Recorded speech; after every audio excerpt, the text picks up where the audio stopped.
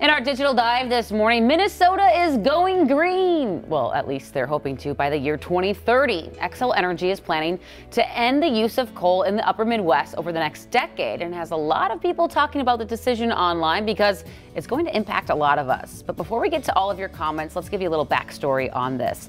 Xcel Energy is closing their two remaining plants, the Sherco 3 plant in Becker by the year 2030 and the Allen S. King plant in Bayport by the year 2028. In a statement, the Becker City Administrator said the closures will have a massive impact, adding the Sherco plant employs hundreds of people and is central to the area's identity.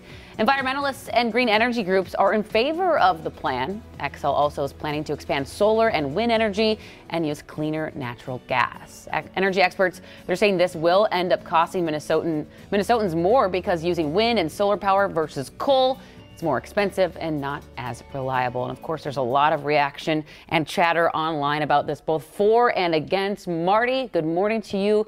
They're saying a little too late. The earth is on fire now. We need to get off carbon immediately. Maybe they're referencing Bill Nye, who was just all over the news for his on fire comments. Linda Rooney says at least we're trying to do the right thing here in the state of Minnesota. And then Corey has a warning for our sunrisers this morning. He says, brace yourself for higher and higher electricity prices.